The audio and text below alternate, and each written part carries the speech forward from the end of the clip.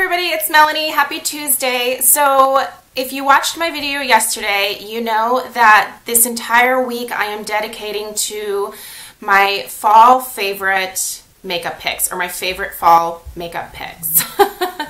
Yesterday was top 5 favorite fall blushes. Today is my top 5 favorite fall eyeshadow palettes. And I have an honorable mention for today because I just couldn't not include it.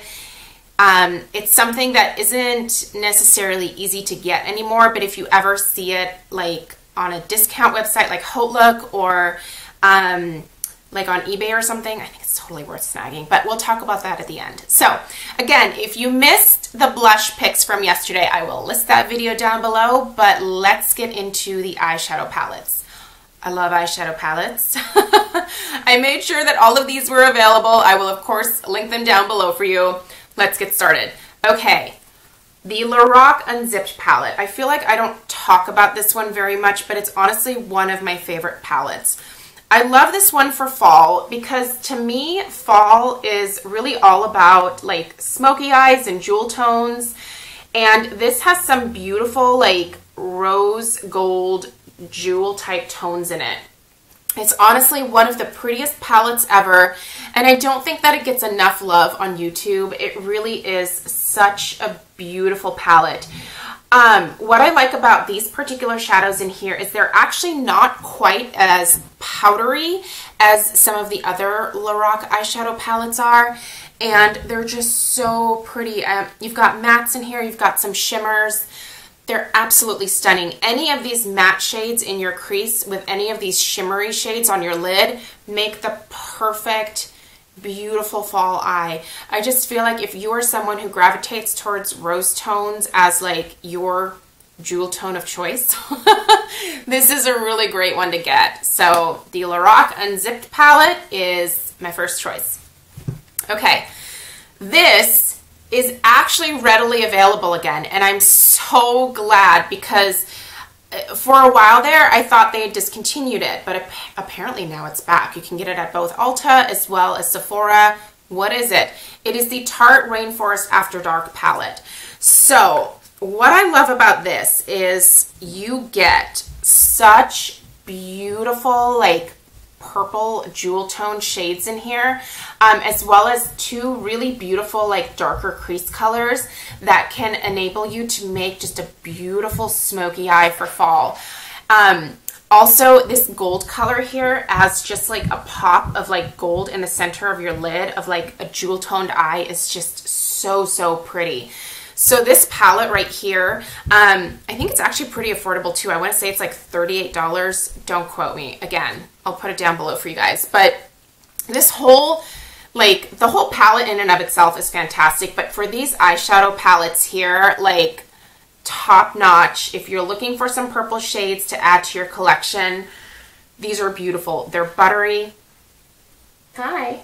Hi, but this looks like the other thing. Hang on 1 second. Back. Sorry about that. She needed yogurt. Okay, so the Tarte Rainforest After Dark palette I think is absolutely beautiful. Also, the blush that's in here, this is not about blushes, but this is a really great neutral blush to be able to wear when you do a nice like purple jewel toned eye look. So anyway, this guy here is definitely like, it had to make it into the top 5. Let's keep going with some purple shades. Mine is the original version of this palette. It is the Laura Mercier Pro Artist Palette for eyes. They originally released this, I want to say it was in like 2013. And then just recently they re-released it. I guess it was just really popular and people loved it. And I know exactly why. It's because it's absolutely beautiful. You can find this at Sephora. It has the most gorgeous purple shades. I really think that fall is like the perfect time of year for purples, and the shades that are in here are just absolutely beautiful. This African Violet shade here, this guy right there is just so pretty. putting that on your lid with any of these shades in the crease just gives you like the most gorgeous look. And I really think that for the quality and the amount of shadows that you get in here, even though this is a slightly more expensive palette, it's definitely a worthwhile investment if you are looking for some really pretty purple eyeshadows.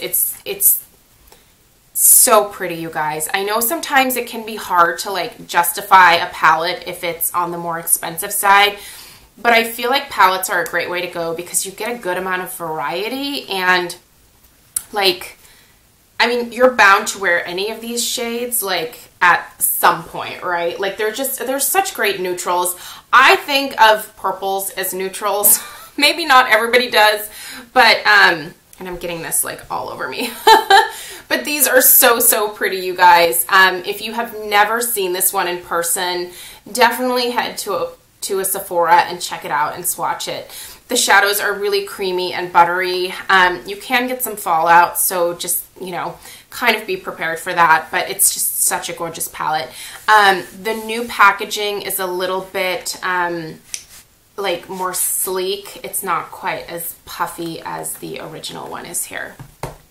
Okay, I had to bring it up because this palette, I love this palette. I know this is kind of hit and miss for some people. It's the Kat Von D Shade and Light Eye palette. I was so excited for this to come out. This is an all matte palette, and it is perfect for this time of year. You are getting the most gorgeous matte fall browns, rusty shades, like just gorgeous neutrals here. I feel like this palette is one that you have to be a little bit careful with because the pigmentation on these guys are crazy. Like, you need to start out with like a light hand. But what I like about this is she gave you these 3 shades at the top here to sort of, well, these 2 act as transition shades. This one is more of like a highlight or like a blending type shade. But starting out with either of these 2 and then putting any of these darker colors in your crease with the lighter shades on your lid, just so pretty. I cannot wait to use the heck out of this bad boy during the fall months. I'm actually surprised that she released this particular palette during essentially like the summertime, because to me this is much more of a fall palette than anything else. But I love it. I'm so glad that I have it in my collection, and it's definitely one of those ones that I just feel like is so versatile. Okay, before the honorable mention, it's another Lorac palette. This is the Lorac Pro 2 palette. The reason I chose the 2 is because this one is filled with some really pretty jewel tones that are so pretty on the lid with just a really nice neutral crease color. Like, for example, using this light brown as a crease shade, and then, you know, even this like navy, the chrome, the jade on the lid, any of those guys on the lid is just so pretty with some false lashes.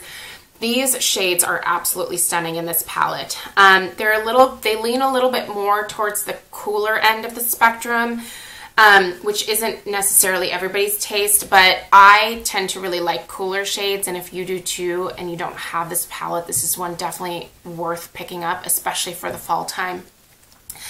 So pretty, and just a really great choice for this time of year. Now, my honorable mention is the Kat Von D Lady Bird palette. This is discontinued, so you would have to find it at like, you know, like a Haute Look type of sale, or maybe on like, I don't know, like eBay or something. I have seen it out there. People are sort of charging a crazy amount for it, but if you can ever find a good deal on it, it's totally worth picking up. Let me actually show it to you. My friend Stephanie actually originally got this, and at first I was like, yeah, no, wouldn't want that. But then, like, once I saw it in person, I was like, this is the prettiest thing ever. I have no idea why she discontinued it. A lot of the colors in here are similar to what you find in the Shade and Light palette, but, I mean, you know, you've got some of like the same shades in there, but there's definitely also some differences. So this one is just one that I've loved for a couple years now, and I'm actually wearing this like rusty brown shade in my crease today. And what am I wearing on my lid? This shade right here. So I have Wolf in my crease and Unrequited, yeah, on my lid. And I just think that it made like the prettiest, like kind of neutral fall eye. It's definitely a little bit smokier with that darker, like reddy brown in my crease, but I just, I love this one. And there's no way that I like could not mention it. So anyway, these are my fall, my fall eyeshadow picks for you guys. Let me know what your favorite fall eyeshadow palettes are down below.